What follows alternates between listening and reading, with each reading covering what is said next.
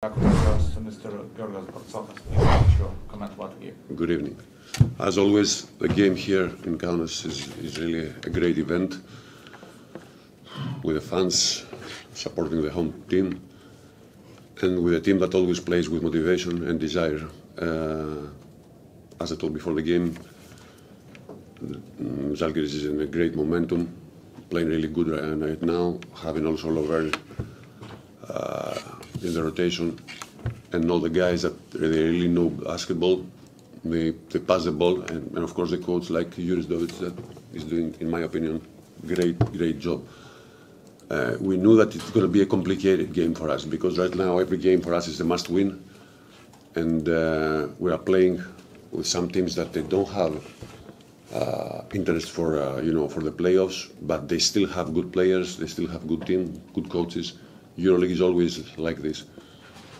We have the pressure. This is mentally, we have the pressure, and we need to adjust on this, play with pressure. If we have to achieve the playoffs, if we want to achieve, to finish, to end up in a really good spot in the ranking, we need to play under pressure. Congratulations to the players. It was a really good win.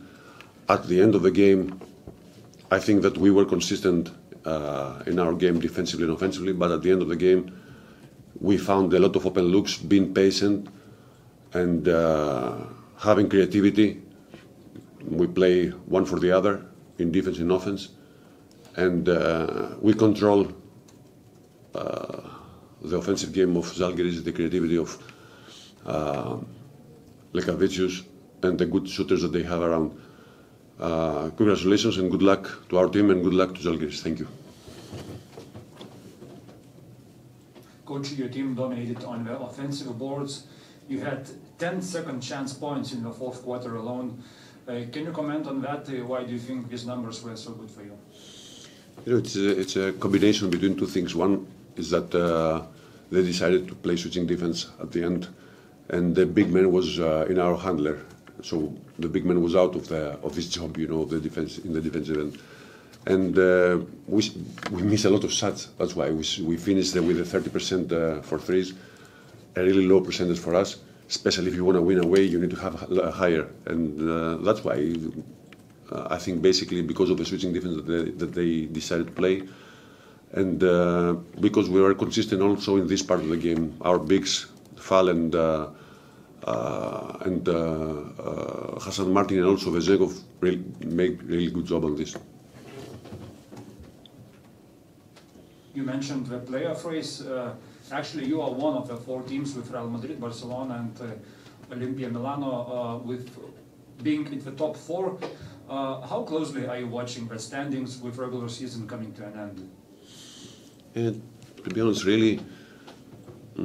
It wasn't in the beginning of the season our target to finish having home court advantage in the playoffs. For us, we are out of the playoffs for 3 seasons, if I'm not wrong, and our target was to be in the playoffs spot again after 3 years.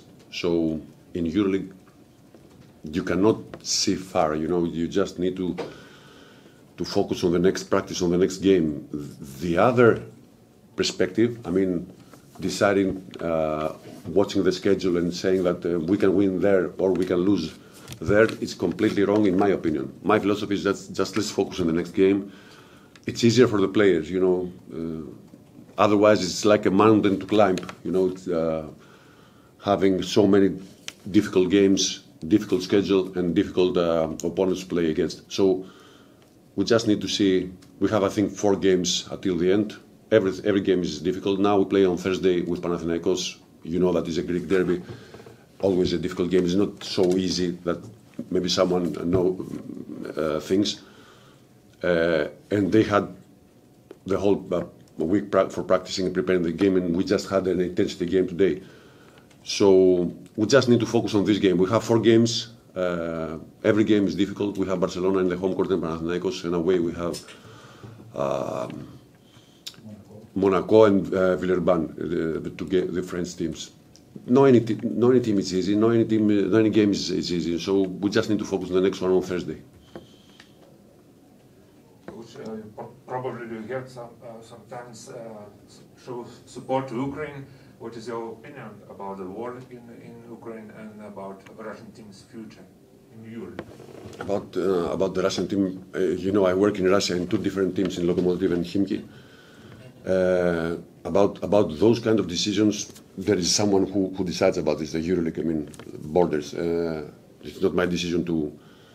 You will see, I think, at the end, 20th of March, we will know if they are out of the competition this year or not. Probably yes. About the war, there is no doubt, there is no question about it. I really believe, I'm really not good to say things,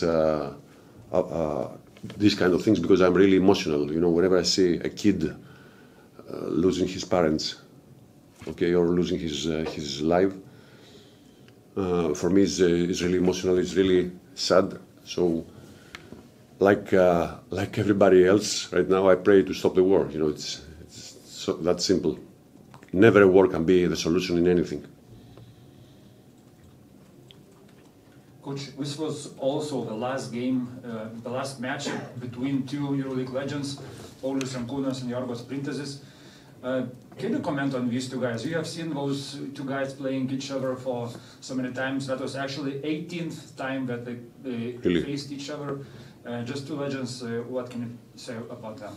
They have my full respect. It's I don't know how many Paulius is how many years playing in EuroLeague. A lot of 18. Jorgos is playing 21. Printezis is playing 21 years in EuroLeague. So, 21 in Olympiacos. He played 21 years in Olympiacos. I don't remember how many years in EuroLeague, but a lot, as you said. So it's really difficult. Sometimes I'm asking him, are you really bored having the same routine every day, practicing, playing game?